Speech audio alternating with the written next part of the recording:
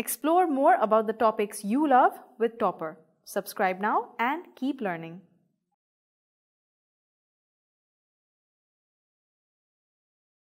In this video, we are going to talk about errors. No measurement is exact. Every measurement has some uncertainty, which we call errors. For example, if you measure the length of this pen, then we can write the length as 10 centimeter. But this may not be the exact length of the pen. It may have some plus minus value. 10 centimeter plus minus 0.1 centimeter say. So this is errors. This uncertainty we call errors. Now errors can be of two types. First type is systematic errors. Cause of these errors are known to us.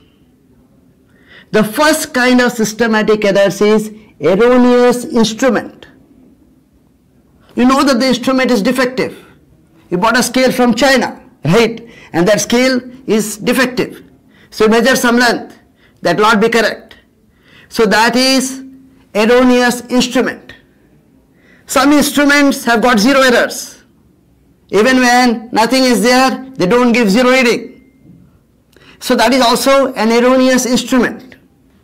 The next systematic error is due to changes in temperature, pressure, humidity, etc. You buy a perfect scale in London, a perfect steel scale that is guaranteed to be accurate. And now you bring it to Mumbai and measure something. You will not get the correct reading. Why? Mumbai is hot, hotter than London, much hotter. The scale will expand and the readings will be wrong. The third kind of systematic errors is when we neglect certain effects like air resistance. Now these systematic errors we can correct by using appropriate corrections. So if you use the formula for thermal expansion, you can correct the reading on the scale. So this is how we correct systematic errors. Second kind of errors are random errors. You measure your height at 5 different places and you get different readings. The reading should have been same, but they are different. We don't know why they are different. You measure the time period of a simple pendulum. Do the experiment 10 times. You get 10 different readings. These are random errors. These are because of constraints of human beings. We don't know why they are there, but they are there, these errors, random errors. So how do we take care of these errors? To minimize these random errors, we take a number of readings and then find the mean value of these readings. That is how we minimize random errors. The first thing we need to learn is mean value.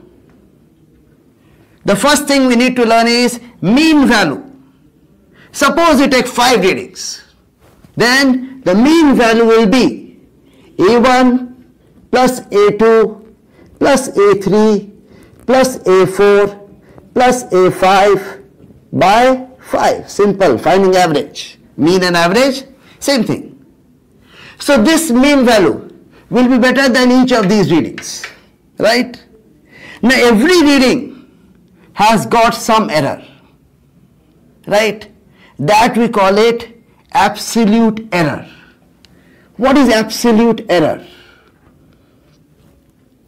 Absolute error in reading 1 will be mean value minus the first reading. This is the reading error in reading 1. Right? We feel that the mean value is a better value than the reading. So the reading should have been mean. Obviously we got A1. So this is the absolute error in reading 1. The absolute error in reading 2 will be mean value minus the second reading. Simple, same thing. absolute error in reading 3 will be AM minus A3 and so on. So we can get the absolute error in each reading, right? Now some people don't write the plus and minus sign with these absolute errors. We are going to write the plus and minus sign because many people do that. Now once we have got the absolute error in each reading, we want to find mean absolute error. So what is mean absolute error? Let us call that delta A mean. This will be sum of the modulus of these absolute errors. All these errors, absolute errors, you add up. And you divide it by the number of readings. This is called mean absolute error. Remember, errors are always added. Errors are never subtracted. Okay, if you do 2 mistakes, both the mistakes will add up. They'll never get subtracted. Errors are always added. So that's why you take the modulus of these absolute errors to find the mean absolute error. Once you've got the mean absolute error, we can write the final result. We can say that A is equal to the mean value plus minus this mean absolute error. So this is what is the reading, and that is how it is expressed. Now, if you divide this mean absolute error by the mean value, we get fractional error. Fractional error, if you don't like the name, no problem, we can call it relative error. Fractional error or relative error are defined as the mean absolute error divided by the mean value. This is called fractional error. Right? What will be percentage error? You multiply this by 100. That's all. Percentage means multiply by 100. So multiply fractional error or relative error by 100, we get percentage error.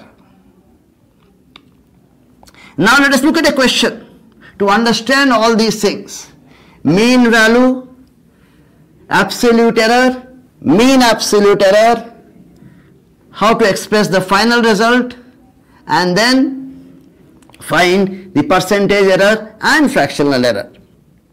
Now let us take a numerical problem to understand these concepts.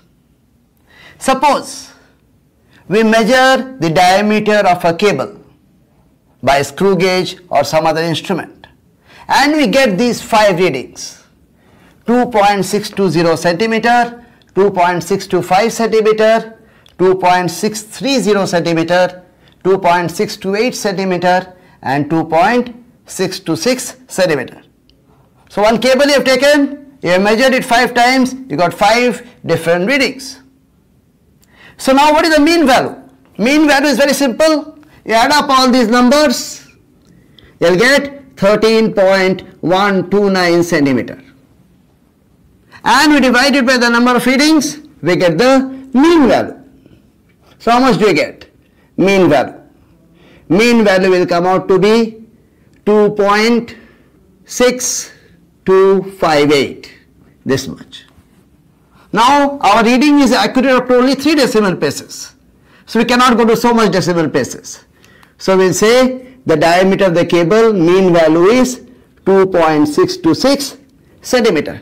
Remember the rules for rounding off? Right. Good. So now we have got the mean value. Once we have got the mean value, we can find the error in each reading. The error in each reading is this minus this. So error in reading 1 will be equal to how much?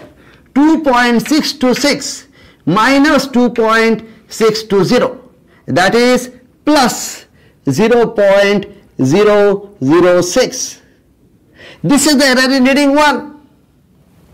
What is the error in reading 2? this average value minus the reading. So we get plus 0.001. What is the error in the third reading? Again, the mean value minus the reading. So we get minus 0.004. Third reading. Done. Fourth reading. The error is minus 0.002. Right. What is the error in the last reading?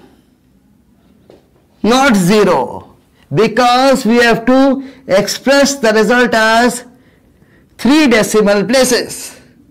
Right? Remember significant digits? So don't say delta A5 is 0. Delta A5 is 0.000. So now we have got the errors in each reading. The absolute error in each reading. Now what we have to do to find the mean absolute error? The first thing, we look only at the modulus. Don't look at the sign. Don't worry about this minus sign. Errors are always added. Errors are never subtracted. So don't start adding these two and then subtracting these two. Just add all of them. So what do I get? 6 plus 1, 7, plus 4, 11, plus 2, 13. So the mean absolute error becomes 0.013. That is the sum of all this without bothering about plus and minus sign. And how many readings are there? 5.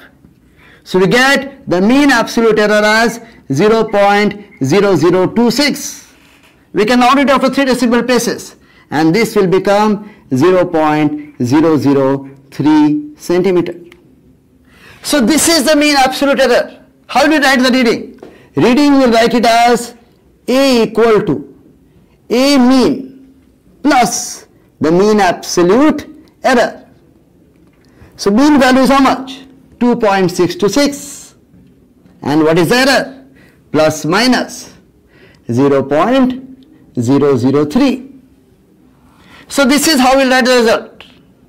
Suppose we need fractional error. What is fractional error? It is the mean absolute error by the mean value. So mean absolute error, we are calling it delta AM, and mean value is AM. So what is delta AM? 0.003. And what is the mean value? 2.626. So this if we calculate, we get 0.001. This error can be either plus or minus. So you have a plus minus sign, and that is the fractional error or relative error. And percentage error is now very easy to find. What is the percentage error? Just multiply this by 100. That's all. So what is the percentage error? This into 100. So plus minus 0.1%. We can also express the final result as a percentage error. So A becomes, what is the mean value? 2.626 centimeter. And how much is the percentage error? Plus minus 0.1%. So in this video, we have learnt about errors. We have learnt about the mean value of a reading, absolute errors in each readings, the mean absolute error, the fractional error, and the percentage error. Next video, we are going to learn about combination of errors. How to handle errors when adding readings, subtracting readings, multiplying readings, dividing readings. Thank you. Explore more about the topics you love with Toppr. Subscribe now and keep learning.